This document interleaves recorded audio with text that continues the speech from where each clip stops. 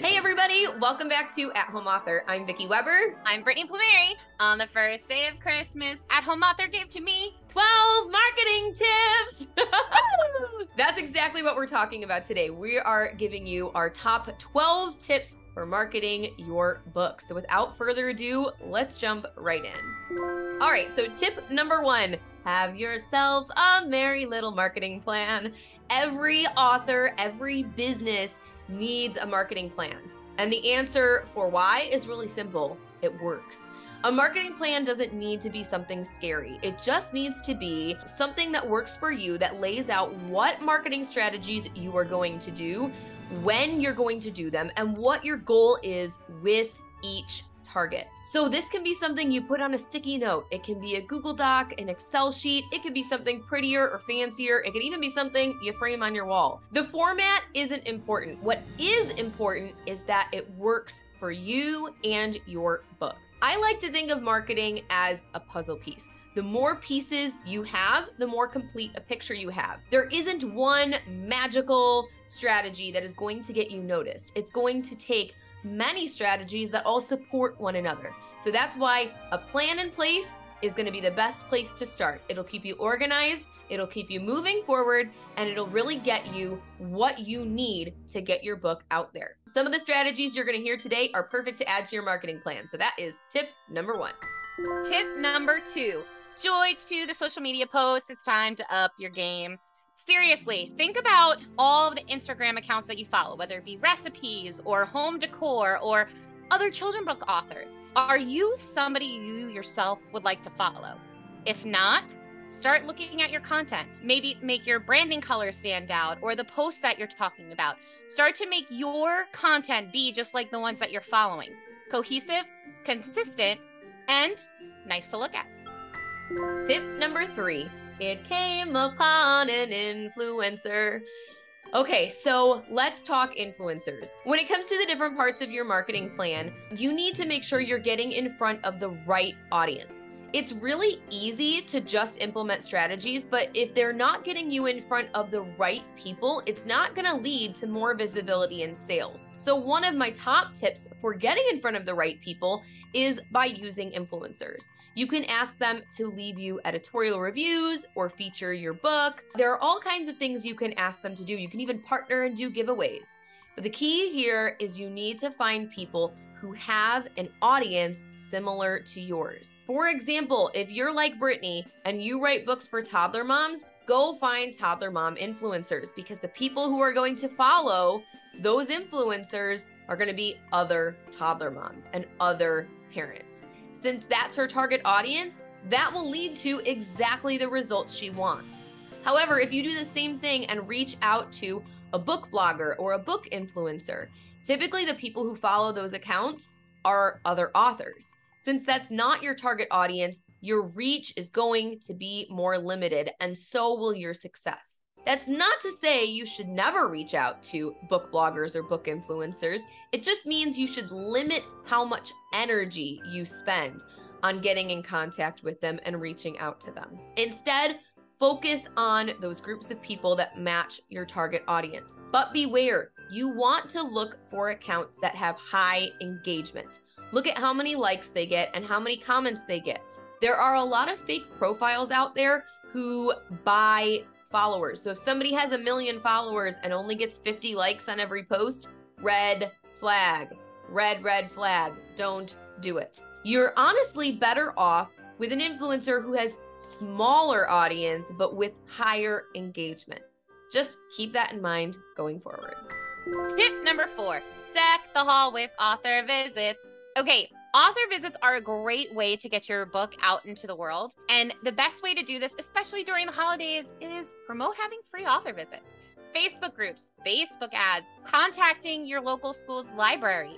Any way that you can go about trying to get more author visits during the holidays is a great way to get your books out there and in the hands of little children just in time for Christmas. Tip number 5, email time is here. Happiness and cheer.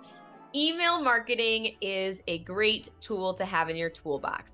Now, I know it was a while ago, but some of you might remember when Facebook and Instagram went down. It happened to be on a Tuesday, and for some authors, that was their release day.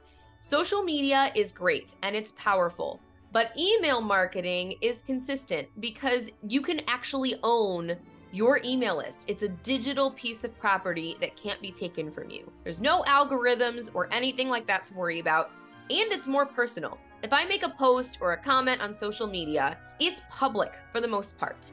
Other people can see that comment, other people can see that post. But when I reply to an email, I'm only talking to one person or one company. So their replies to me are much more individualized. It's a great way to increase your network, to connect with people, and also to just build a loyal following that will support every book release and support the other things that you do within your author career. Some of the top ways I grow my own email list are with lead magnets and launch teams.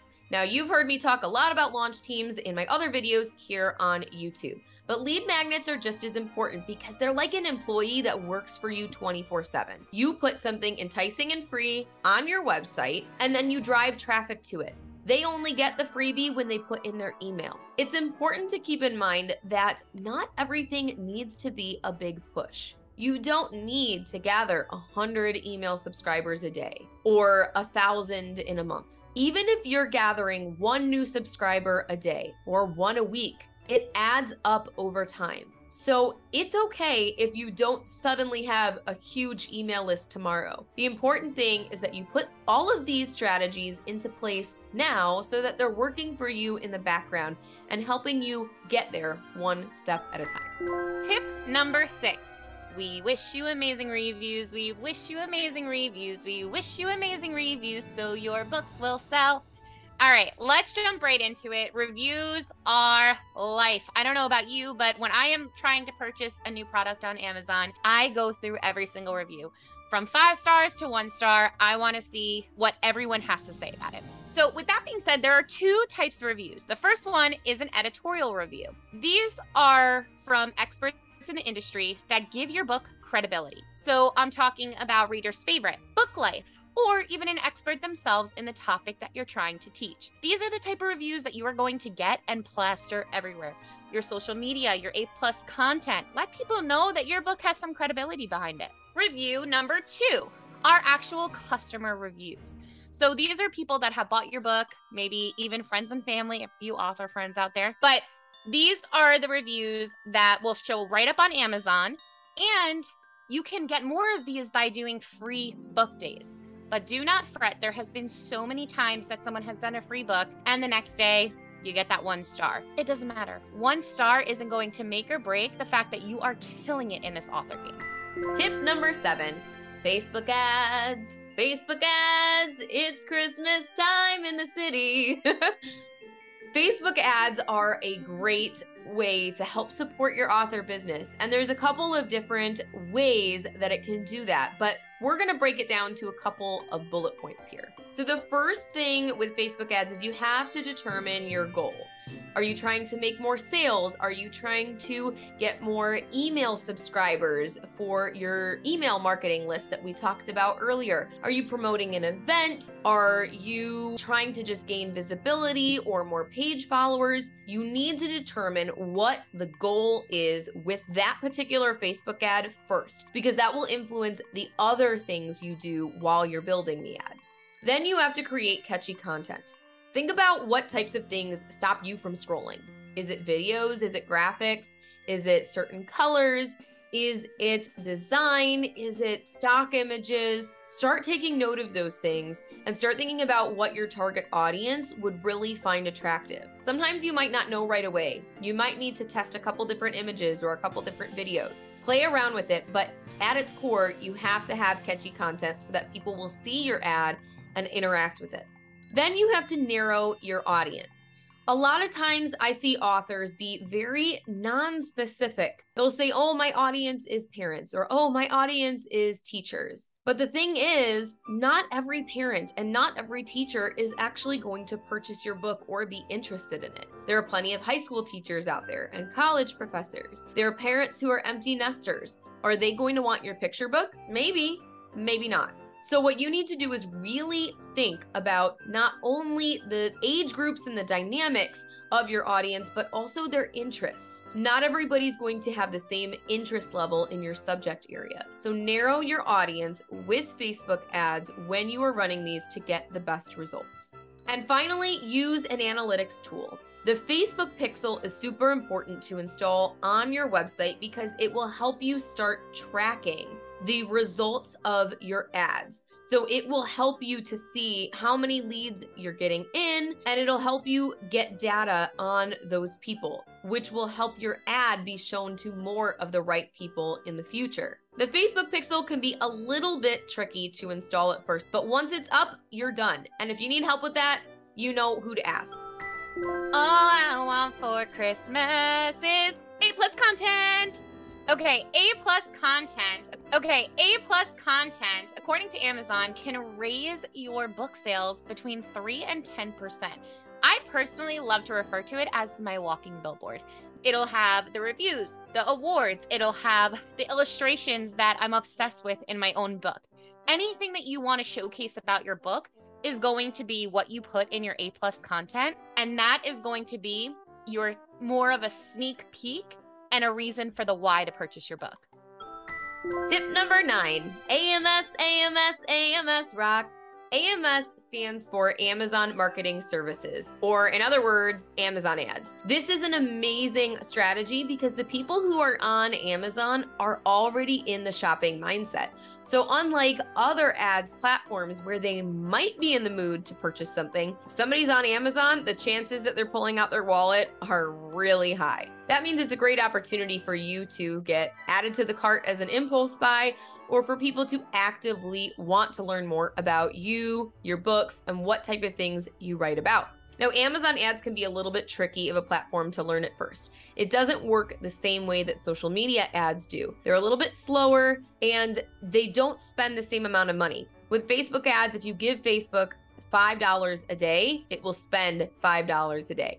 Amazon ads, it's not really that simple. But here are the most common tips, tricks, and mistakes that I see with Amazon ads. The first is spending too much. If you put too much money into your Amazon ads at first, you're just throwing spaghetti at the wall. You might not be targeting the right people, and you're gonna spend a lot of money trying to figure out the platform. The second is spending too little.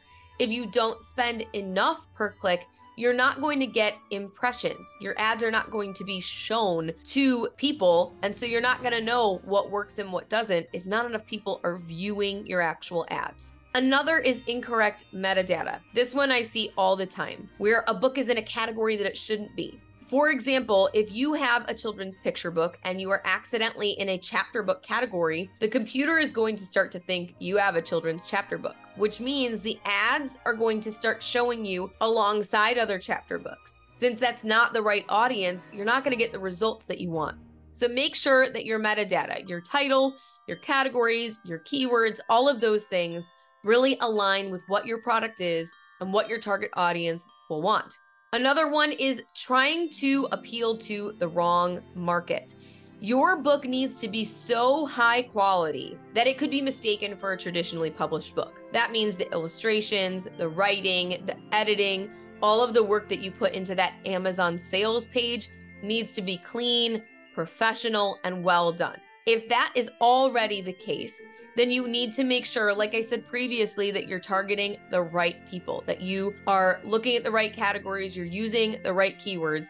I've had it happen where somebody has clicked on an ad because they thought a book was something that it wasn't, only to land on the Amazon page and realize, oh, I thought this was a chapter book. This isn't a chapter book. Or, oh, I thought this was about insert topic here. This is about this other topic. Be very honest and very clear with what your book is about and who it's for. Tip number 10. Rocking around the vendor event. Vendor events are a great way, especially during the holidays, to get yourself out there and to get your books sold. I'm talking craft shows, I'm talking Christmas paloozas, I'm talking about any of those that locally will accept vendors. Couple things to know is that you are paying for your table spot. So I've paid as little as $10 and I've paid as much as $150, but all of those events I have left with less books than I had brought in. Second thing to know is that people at these events are expecting a deal. So don't go in with the price of what you have on Amazon. That's not really a deal. I wouldn't go in selling my book that's $12.99 on Amazon for $12.99. You want to make it a quick number. So $10 is usually great because they usually have a $10 bill right there ready to give you. So you want to make it easy for them to be able to give you the cash and also at a discounted price. And the third thing to know is your event space needs to be decorated. Make it so it's inviting. Have cutouts, have posters, have even coloring pages for the children to come and just color for free. You want to show people that you're inviting them in to getting to know you, and you want to get noticed. These are a great way to get your name out there and around your county. Tip number 11, have a holly jolly bookstore. This is one of my favorites because people always ask, how do I get my book into bookstores? If you're traditionally published, you won't have to worry about this too much. If you're self-published, one of the easiest things to do is ask. Most local bookstores and other small indie stores will just ask for a wholesale discount. For bigger stores, they usually will ask if you are in Ingram's database. So if you use Ingram Spark as one of your print-on-demand providers, then you can go ahead and say, yep, my book is in Ingram's database. Quick tip for you, if you run into a bookstore that seems to be a little hesitant about self-published authors, skip the self-published part and just say, I'm a local author and I would love for you to carry my book.